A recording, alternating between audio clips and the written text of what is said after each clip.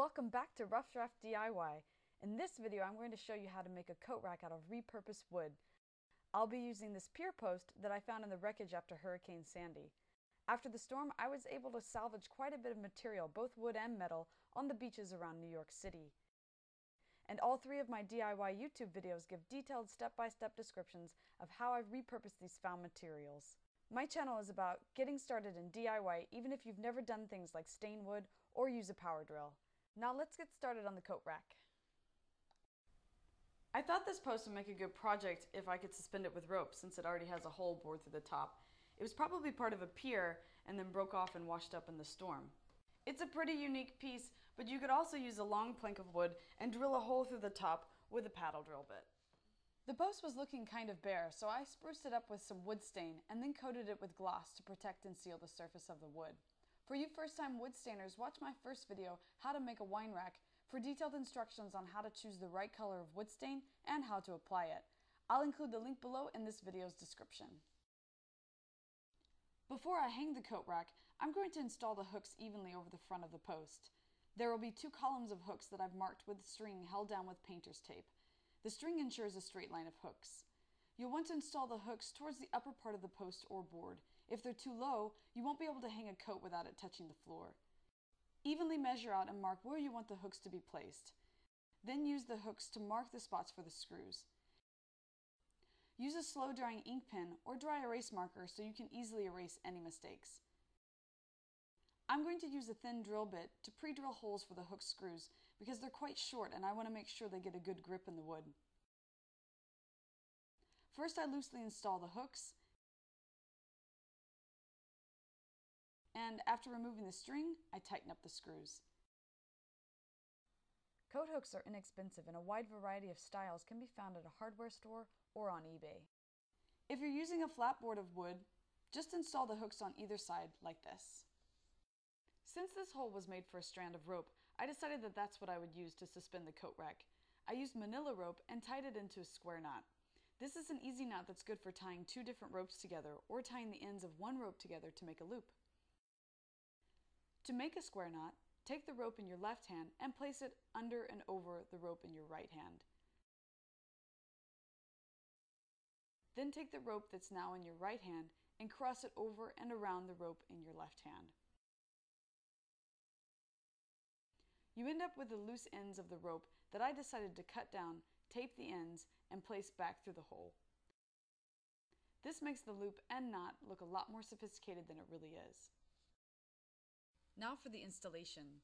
I'll be using these old used iron shelf brackets that I found on eBay. They really go well with the look of the rest of the project. And brackets also help distribute the weight of a suspended object along the side that is fastened to a wall so that the entire weight isn't pulling on one concentrated spot. If the object is too heavy and isn't mounted properly, it could fall and tear a hole in your wall on its way down. The foolproof way to install these brackets for the coat rack is to mount them on a stud in your wall. Sounds simple, but finding a stud behind your wall can be frustrating. I live in a pre-war building with plaster walls, so a lot of the conventional ways of finding a stud just don't work. If you give up on finding a stud, there is another trick to safely mounting your coat rack to the wall. You can use wall anchors that help screws hold more weight by acting as a kind of plug inside the wall. Different anchors are designed to hold different amounts of weight on different types of surfaces. The package should tell you how much they hold, what surface they're best for, and how to install them. Each one of these wall anchors holds 50 pounds. If you don't know how much your coat rack weighs, weigh yourself holding the rack on a bathroom scale, then weigh yourself empty-handed and take the difference.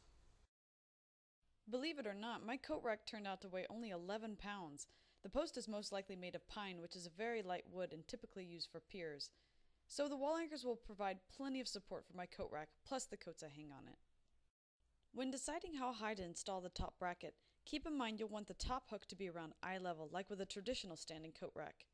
Mark the top of the rope with a pencil, then add a few inches for the length of the fisherman's hook that we'll get to in just a bit. That higher mark will be for the top of the bracket. Using a level and using the bracket as a stencil, mark the holes for the screws. Then install the wall anchors and screw on the top bracket. We'll get to the bottom bracket later. I want the rope to hang from this rusty fisherman's hook that I found washed up on the beach. It goes well with the coat rack's nautical theme. You can buy used ones on eBay or find brand new ones at a hardware store. The only problem was I had to find a device that would connect the bracket to the hook. and whatever was going to do that had to be small enough to pass through the hole at the top of this bracket, yet strong enough to hold the weight of the entire coat rack. I looked at carabiners, D-rings, eye-screws, and eye-bolts. None of it seemed to fit the bill. As it turns out, a standard zip tie can hold up to 50 pounds of weight. A 7.5-inch zip tie. All that time spent searching in hardware stores, and there was a 4-cent solution already sitting in my toolbox. Clearly this red piece of plastic doesn't match the rest of the project, but it will if you paint it with metallic paint. Don't want to buy paint? Buy black zip ties or use a Sharpie. Be sure not to paint over the end of the tape that will pass through the head. If it's coated too thickly, the pawl won't catch on the teeth. Also, be sure to insert the tape on the correct side, the one that's flush with the tape. Once it's secured around the hook and through the bracket, cut off the loose end and cover the top part with a cap nut, also painted with metallic paint.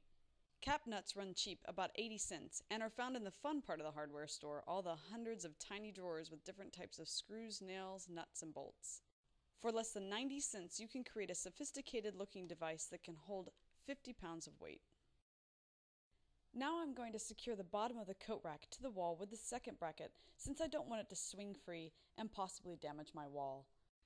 To get the bottom bracket aligned with the top one, tape one end of a piece of string to the center line of the top bracket and tie a roll of tape to the other end to weigh it down and keep the string taut. This should make a straight line down from the top bracket. Tape the bottom of the string to the wall and ensure it's straight up and down with the level. Line up the bottom bracket to the center of the string and gently align it to the bottom of the coat rack. Mark where to screw the bracket into the post and where to install it in the wall. Pre-drill a hole in the bottom of the post and pre-drill holes for the wall anchors. Then install the bottom bracket and attach it to the post. And there you have a finished coat rack made out of repurposed wood that's far more original and costs a lot less than a store-bought one.